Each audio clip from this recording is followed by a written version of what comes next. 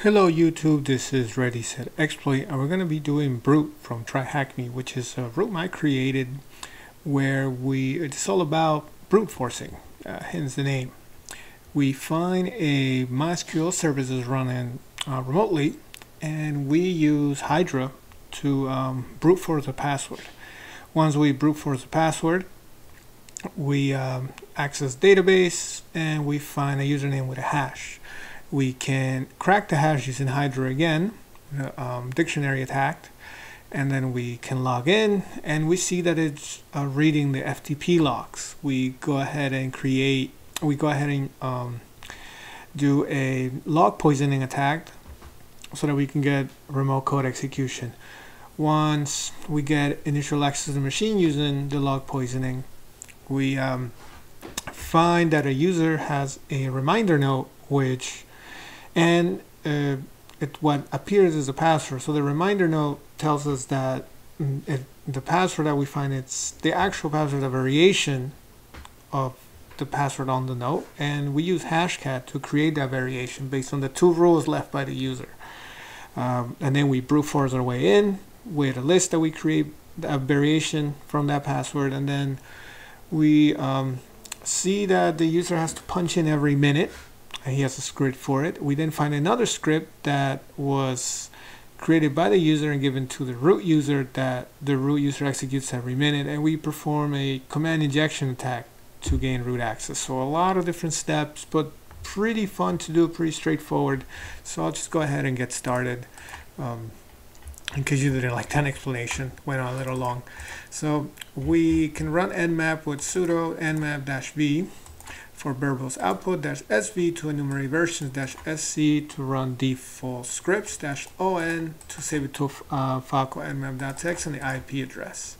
And I ran the nmap while I was recording that because sometimes it can take a little bit to run. And we have 4 ports open. We have 4, and this is just too much output. Let's just read it. So we have port 21 running FTP. Nmap does a pretty good job at saying if we have anonymous access. I always like to try it because you never know. So FTP, anonymous. Pretty sure I spelled that right. Right? My spelling is terrible. Yeah. Let's just copy it. Let's exit. And let's try that again. Pretty sure I misspelled that. There you go. Yeah, see, I misspelled it. Anonymous. You could put whatever for the password, and it doesn't work. So we just quit. So we can rule that out, but Nmap does a pretty good job. We have port 22 SSH. Telling us it's an Ubuntu machine. Not much we could do there, but we at least know the operating system. We have a website, port 80, Apache, and we have port 3306 running MySQL. And this is open for us, so definitely something to look into. First, let us take a look at the site. I copy the password. Let's just copy the IP address. And we have a login site. Nothing on the source. We could try doing a brute force, or we could try some SQL injection. Won't work here. You can always try admin, see if it works.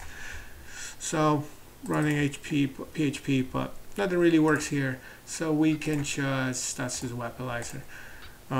We'll just ignore this for now because I want to save you some time. So whenever I see that MySQL is open and I couldn't get anywhere on the site, right? I do know that MySQL is combining with Apache to create the login, and I run SQL map or I do SQL injections, not working. Go Busters and show me anything. Then I go into see if I can brute force my way to SQL. So I can use Hydra for that. Can do root, and I forgot the IP address again. At least I have it here. So we can do Hydra. And the common password that always want to start with MySQL, if you ever had to use it, is root. That's usually the first one you get when you install it. And then you could use the rocku.text IP address, and you specify the service, MySQL. Because otherwise you'll be guessing usernames. And MySQL, you know, it can lock you out pretty fast. And in my case, I set a timer that if you get locked out, because maybe you tried a different list, just wait a minute and you'll be able to try again. So we do get a match. We have login root and password is rocku, fitting for the word list. So we can try logging in. We have the host, the IP address, which I'll change in a sec. We have the username -u root and the password enclosed in quotes, so we don't have to type it out when it prompts us for it. And we log in. So from here we could do show databases, whatever. We have a couple: sys performance schema, MySQL information schema. So I always like to start with the one that stands out. In this case is website. So we want to use website, semicolon, and database changed. We can do describe tables or show tables. Could work. Describe tables. Website. What? Let's see. Show tables.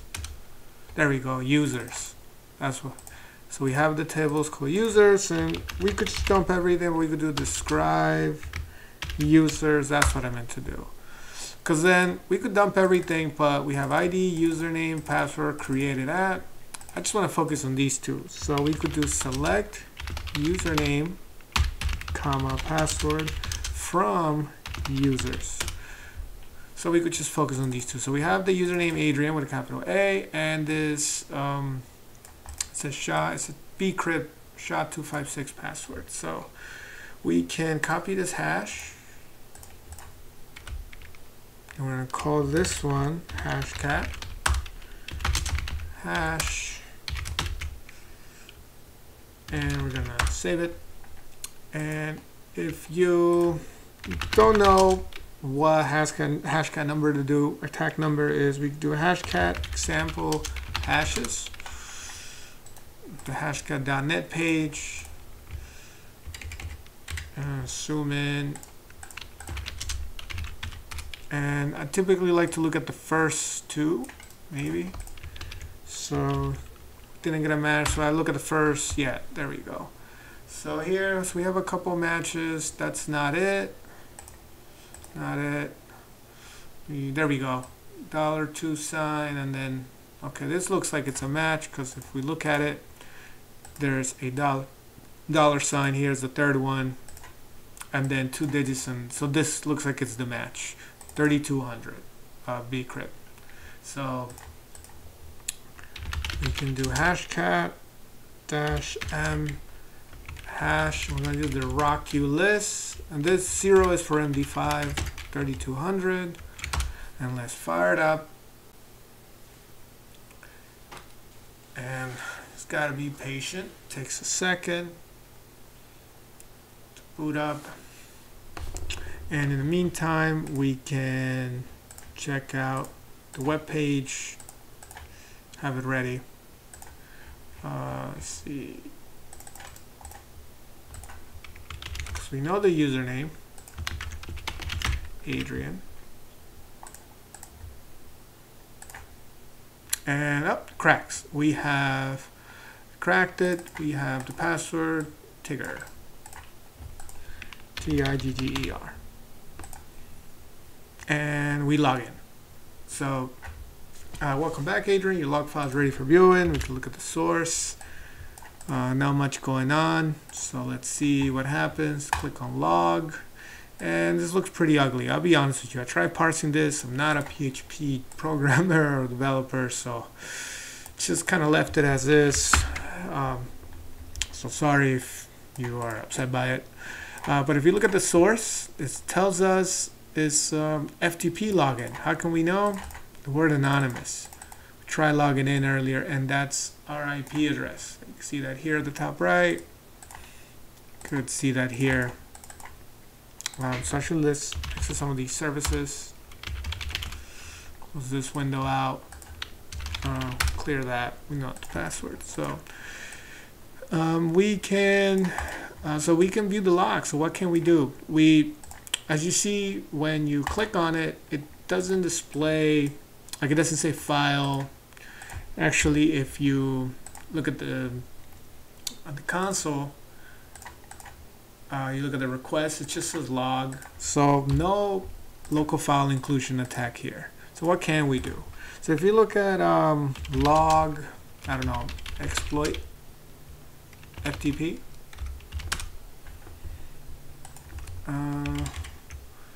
Let's see, there's one.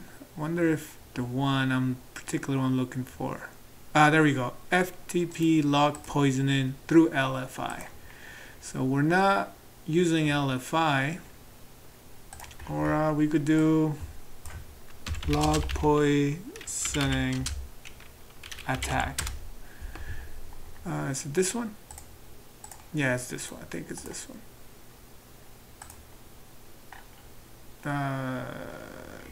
None this one, but it's okay. I won't waste your time. There was a really good one that I wanted to share. Okay, well, doesn't matter. So essentially, if you can read the logs, like the Apache logs or the FTP logs, you can get remote code execution. Let's see. And in our case, see, we have FTP open. And yep, that looks like our FTP log. So what this is doing is sending a PHP payload on the username and not the password, and then we're able to get remote code execution. So we can pretty much do that ourselves. So first thing we're going to do is we're going to turn on Burp.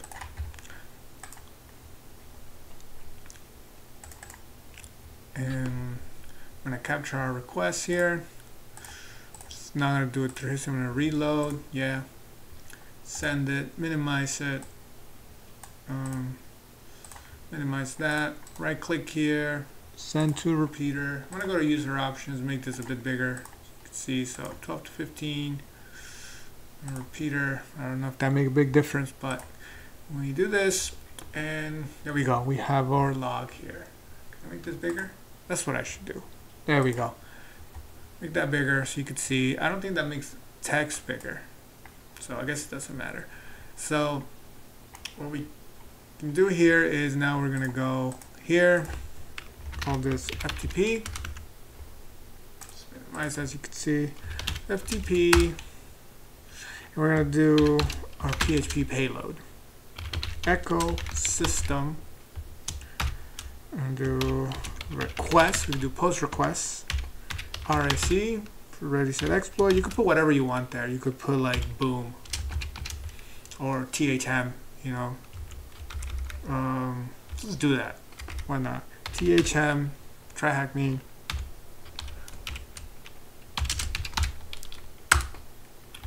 Put whatever for the password, and you won't see it. It won't be obvious right away. See? It won't show, but we can test to see if we got remote code execution, because what we can do is we set a parameter now with this, right? With this whole thing. So we could do and THM equals who am I? Send it. We got a hit right there. Dub data. That's who we are. So we have remote code execution. If you're still not convinced, put ls, and there we go. We have the files here. So what can we do here? Exit, do a reverse shell. Oh, sorry. And do call it netcat. Let's call this reb. Do netcat 9001. we could do bash dash c bash dash I dev TCP, our IP address, port we're connecting to. So let's see, and there we go. So send our payload, and there we go. We have a reverse shell. Minimize that. It's Python 3. So we could just go like this, but if I want to go back up, don't have it. I don't have tab autocomplete. So we can do is Python 3-c import pty pty.spawn. Press enter, control C to background, stty. So usually I do stty-row-echo, but what I've been doing lately is I do stty-a, and what this does is it gives me my rows and columns so that I have a much better terminal session. So let me show you what happened if I don't do this. So actually, you could get the rows and columns from here, but we can do this command head-n1, pipe to head-n1, pipe to cut-d, semicolon -f23, cut. And I found this online, I'll be honest with you, because that way I could just get rows and columns really nicely. So this is cut, sed, to replace everything. So I just found it online, and my CSH terminal does always a really good job at keeping it handy. Otherwise, I have it written down somewhere. But anyway, rows and columns, and now I could do stty raw-echo, semicolon fg, press enter twice, and we have, so now I can do what I need to do. I can go up, have tab autocomplete. It makes it a little bit easier, but let me just press F a bunch of times. You see how my shell gets kind of weird, doesn't wrap around correctly. This is where the rows and columns comes in. It has to match my actual terminal, my terminal window. So you just do stty rows 34. Can't mess this up. Well, you can just fix it. 130, and now it'll go all the way to the end and into the next line, more or less. So anyway, just makes it easier. So if I try to clear, won't work. Don't have the term variable set. Export term equals x term. I can clear now. I'm all set. So also Control C won't kill my shell, so it's a very handy tool to use. Anyway, let's keep going. So with the www data, we had access to the MySQL, so there's really no point in trying again, because Adrian also has access to the MySQL database, but we already got all what we needed from there. We could do sudo-l and try the password we found, Tigger.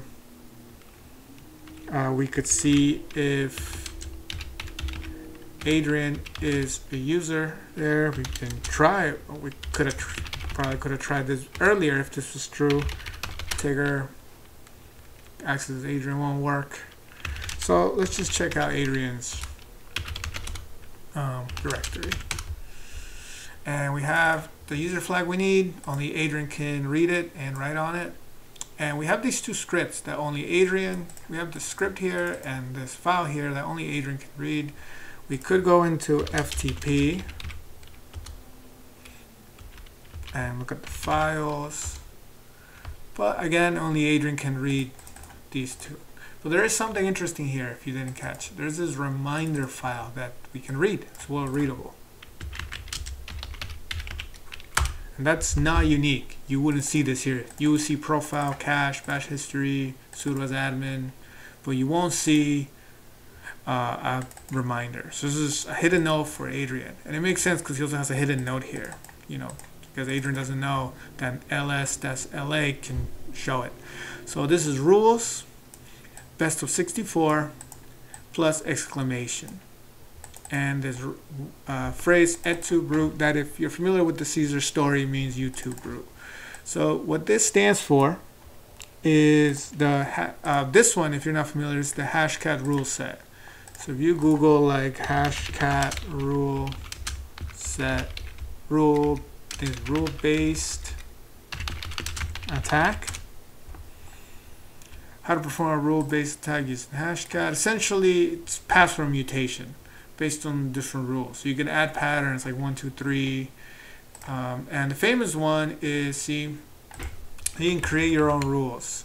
So you could do lowercase, capitalize, so append character. So if we look at the plus exclamation, this probably means append, plus you're adding. Exclamation probably means the exclamation sign.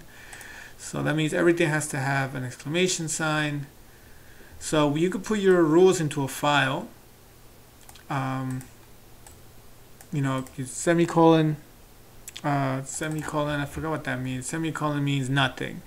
And then you could do the append. See, so append 1, append 2. So, and the base of 64, and then let's see, and then you could just call it, you call your so you name of the debug file to match the rules of store. So you could just call it whatever you like. So you know, there's 16 rules in user share Hashcat rules. There it is. So best of 64. So how do you use the rules? I believe you just use the R command, -R. Is it on here? There we go. So the file's called rules and -R. So let's go ahead and do that. So let's grab this. Let's see.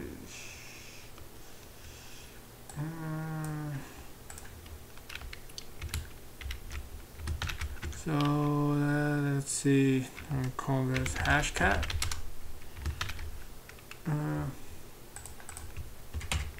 So we're gonna do BI. We're gonna call this pass. So that's what the reminder note means. So this is just probably use these rules on this password to make it a mutation. So you can guess that Adrian's password is a mutation of this. So we could do Hashcat, do pass. How do I do it? Hashcat bit field hash. Oh, that's just to crack the hash. So let's do, we don't have a hash. So we can do std out file R, best of 64 rule, R, and the rule we need to create. So we call this whatever rule. I like to do append, exclamation rule. And what we saw earlier is just $sign to append and the character you want to append to. Hashcat, then so you can combine rules. Then we're gonna actually we're gonna put this towards a pass list.txt file. And if we read that file, we see it did the best 64 mutation on best 64 mutation, and then it added an exclamation point to everything. So now we can do Hydra again. Pass list SSH, and I need hostname -I, need the IP address again, and let's try it. See how long it takes. It's a small list, so Hydra should go right through it. And then we can try SSH and getting and Sue, so we can have 2 shells, and it finds it. So let's try this. Sue, home, Adrian, paste password, we got it. And then we could do SSH, Adrian 10.10.81.207. Yes. Paste password, we're in. So now we have 2 sessions. So that's nice. Did I do that right? Yeah. So we can, there you go. So now what? So maybe I should have saved that password. Let me do that. Creds. There you go. So now we can sudo L, paste the password, can run sudo on Brute. We're not part of the sudo group. So now what? So we can read the files we didn't have access to before. So we can read this punch-in note. And you see it's punched in at, okay, so it's running every minute. Every minute, Adrian's punching in. If we look at the script, bin bash, so it echoes punch in at the day, so the hour and the minute, to this, and adds it to that file. So if you look at the script, it's pretty can't do much to it. It has a full path. We can't even run it as sudo. So no path hijacking here. But we do know it's running every minute. But it's something to keep in mind, right? So if root's running it, if root was running it, that's one thing, because we own this directory and maybe we can create the file. But if root was running it, that would be an easy win. However, you do cron tab -l, Adrian is actually running the script, so even if we wrote the script again, we would just get command as Adrian. So, you know, I made sure of that. But let's check out that FTP folder. We also could have logged in with FTP files. Script. So what's this? So actually ls-la. So let's look at that notes folder. So that silly admin, he's such a micromanager, wants me to check in every minute. So that's a big hint by writing on my punch card. Okay, we know that. He even asked me to write the script for him. Which script? We do have a script file here. Little does he know, I'm planning my revenge. So script. And while reading every line on this file, so while reading every line, so while loop. So think of, if you know Python, think of it like for each character in a file, right? Do user bin sh -c, so run this command, the shell command, echo -line. So it's gonna echo out every line in the file. So it looks like it's just reading every line on the file, but this is the dangerous part, and I'll show you why. So if you're not, let's see, call this root. So let's do echo hello, hi, hello, just echoes it out. But let's do echo $, close parentheses, who am I? It echoes the command here. So essentially, this is what's happening. On every line, it's reading it as is, every line on the file. But if we, because we can, if you notice,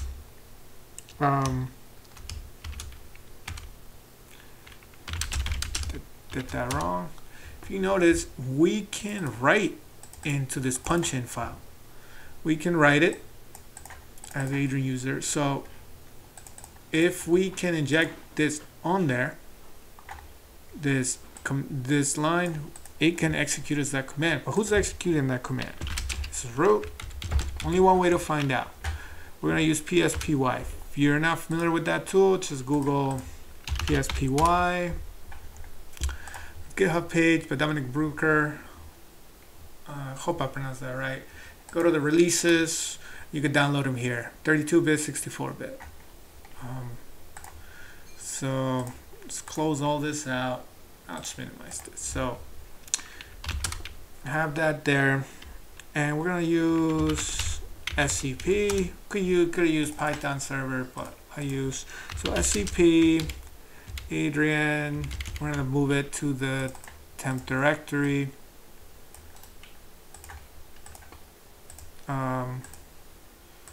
Probably should put the right IP address. SCP is like SSH for file transferring. And we're going to paste our password there. Yep. Let's transferring the file. It did it. If you want to check, there it is. So let's go there. Let's make it executable. And let's run it. You know what? Let's do it from a rep shell here. cd temp pspy. It's not there.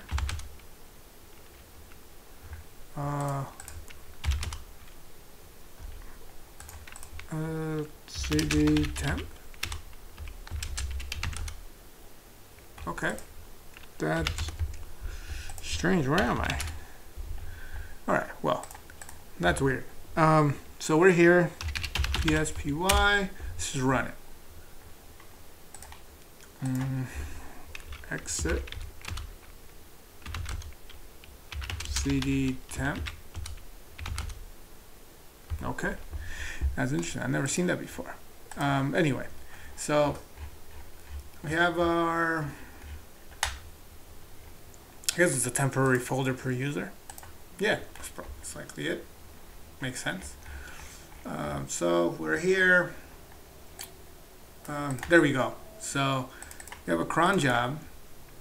User effectively 0. If you want to make sure if that's true, cat etc pass wd root effective user d0.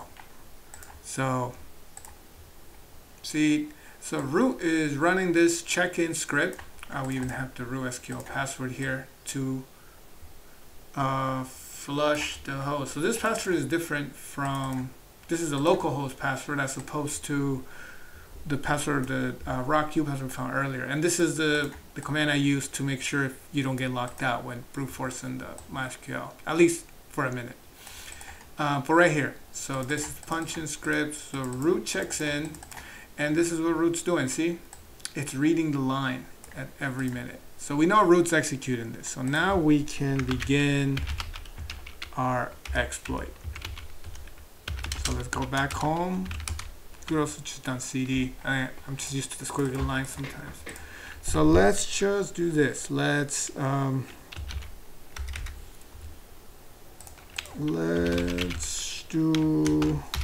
just write our command.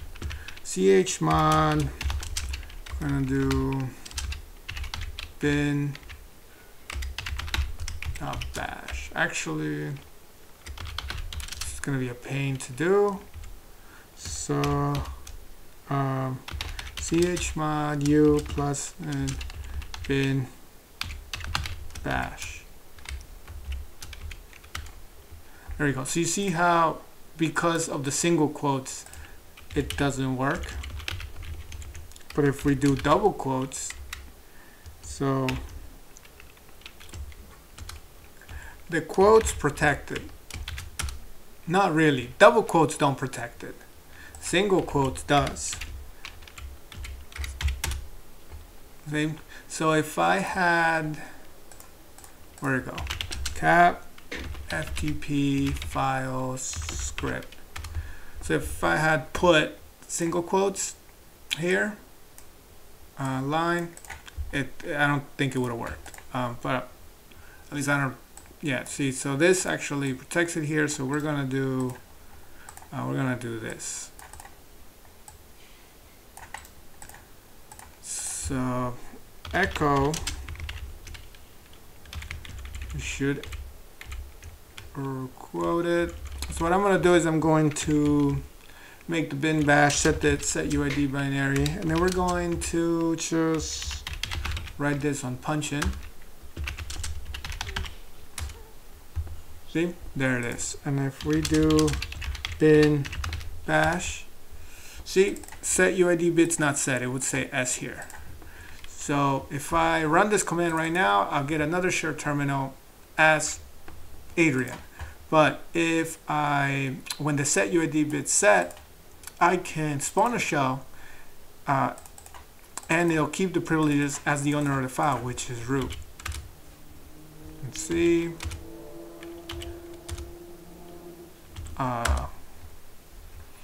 So when root reads this, it'll read every line, and then right at the very end, it'll execute this command. Come on. I should just run pspy, because then as soon as that starts, I'll know it's activated. I'm just waiting. So clear this. First shell. Really don't need this anymore.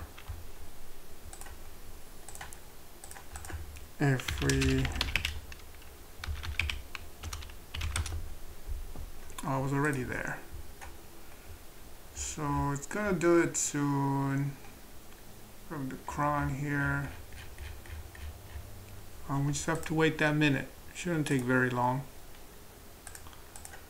What I'm gonna do is have this ready, because I'm gonna have a set UID binary, but I won't be able to change like the root's password or anything like that. So what I'm doing is open SSL, pass WD. I'm creating the etc shadow bcrypt hash with the password of password. There we go. It did it. So if we exit, check it, we have the set UID binary, so we can just -p ID. Oh wait, who am I? We're the root user. But you see, my user ID is Adrian, group ID is Adrian, but the effective user ID is root. But if I want to do pass WD root, can't do it. But what I can do is I can edit the shadow file. I can still do that. So I'm gonna do this, and you could end here, but I always like doing this extra step, just so, especially if I want to mess around with the room or machine as the root user and not have to deal with this effective user ID. I could do it here too, actually, but to me it's easier on the shadow file. So we can do this, and can't mess this up. If I do, whole thing's ruined. So delete, paste, overwrite it, exit, su root, password, and there we go. And I believe I can SSH to, so I could do SSH root password. There I am. So there's our flag, there's the check-in script.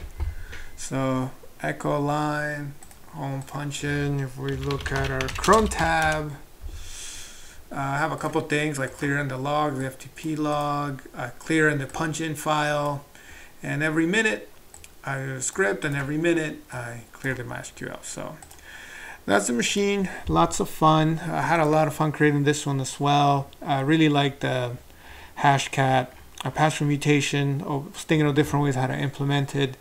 So I hope you enjoyed it. Feel free to like, comment, and subscribe. Enjoy the rest of your day.